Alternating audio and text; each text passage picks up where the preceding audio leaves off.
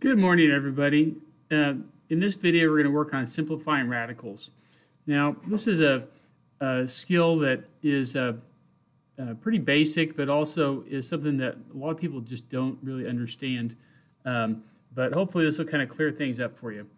I want to start out with just a easy kind of square root of 8. So the square root of 8 does not have a nice square root. But it does have a nice square root inside of it, which is 4. And so the idea of simplifying radicals is to rewrite a radical with the smallest possible number inside the radical and then pull out whatever we can on the outside. And the first step is to recognize that 8 is actually the same as 4 times 2. So I'm just going to rewrite that as the square root of 4 times 2. If you have things that are multiplied inside your radical, you are allowed to write it as the square root of 4 times the square root of 2. And then now I know that the square root of 4 is actually 2 square roots of 2. That is the simplified form of the radical. That's it. Now let's try another one. Say we have a pretty large number, like the square root of 300. What you want to do is you want to think about what nice perfect square goes into 300. If you don't know your perfect squares, it might help to kind of review 1 squared is 1, 2 squared is 4, 3 squared is 9, 4 squared is 16, 5 squared is 25, that's 6 squared, 36, 7 squared, 8 squared, then 9 squared is 81, 10 squared is 100. We'll just do 11 as 121 also.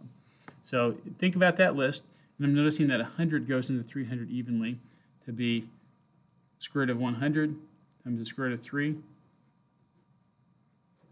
which is 10 roots of 3. If you have something where you have a square root in the bottom, that happens occasionally. Say you have 5 over the square root of 3. The way you simplify that, we typically don't like to have the radical in the bottom of the fraction. You would multiply by root 3 over root 3. This becomes 5 root 3. And then this is just the square root of, so just like we broke these up, if you have 2 square roots with numbers, you can rewrite it as this. So it's the square root of 9. 3 times 3 is 9. And then that in terms is 5 roots of 3 over 3, just like that. Let's try a few more.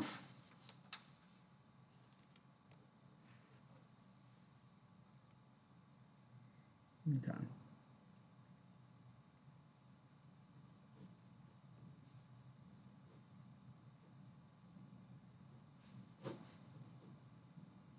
Let's try something like this. Now, what you might recognize immediately is we have that square root in the bottom, which we don't want.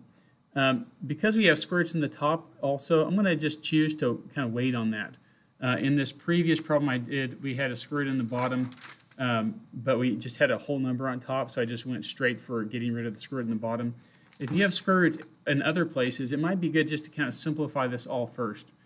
And I'm noticing the square root of 16, that is 4, so just throwing that out there. What I'm going to do here is I'll just write this as 4 times the square root of 10 over the square root of 5 to start out, just to get rid of that square root of 16. And then I'm going to write this as 4 times, instead of the square root of 10 over the square root of 5, I'm going to write this as the square root of 10 over 5. That's another rule that you can follow when you're dealing with square roots and division. Just like the multiplication allowed me to take 2 square roots and multiply the insides like this. The square root of 4 times the square root of 2 is the square root of 4 times 2. With division, it works exactly the same way, and it's just going to be 4 times 10 over 5 is just 2. So that's a kind of a nice, easy case. Let's do one more. We'll do the square root of 80 times the square root of 2, and just kind of start with that. Now, I'm thinking about these, and I may not recognize a nice square root that goes in automatically, and you're always welcome to multiply these together and make this the square root of 160 if that helps you to see kind of what to expect more easily.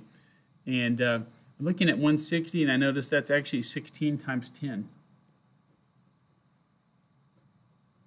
And then this is going to be the square root of 4 times the square root of times it's just 4 roots of 10.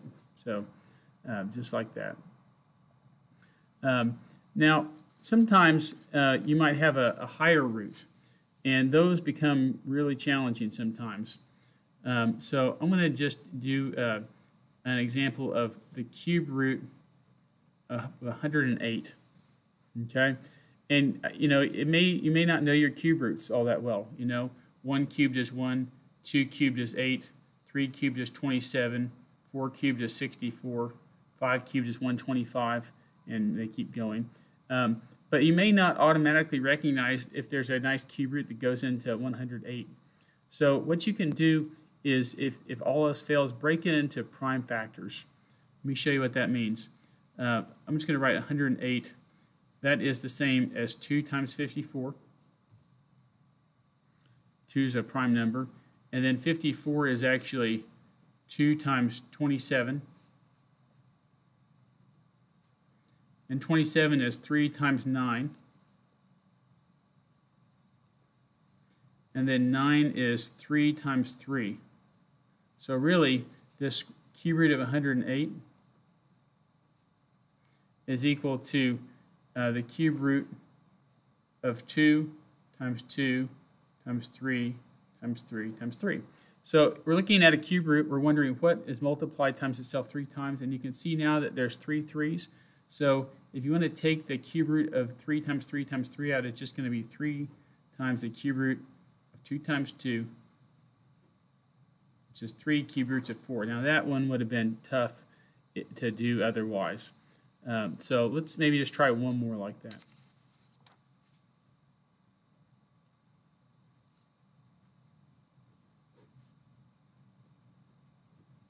Cube root of 500. So again, drawing a blank here, it's kind of a tough problem to work with. I'm guessing 500 can be written at least as 5 times 100, because 5 is a nice prime number. And then 100 can actually be written as 5 times 20, because 5 times 20 is 100. And then 20 is 5 times 4. And then 4 is actually 2 times 2. So this is the prime factorization of a cube root of 500. 5 times 5 times 5 times 2 times 2. And now I see, look, there's 3 5s in there. So that the cube root of 5 times 5 times 5 is just 5. And then you just get this left over, which is just 5 cube roots of 4.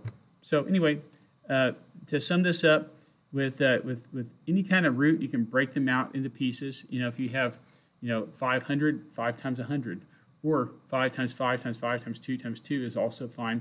Any way that helps you break this up, and so that you can take whatever can come out of the radical out, is a good plan.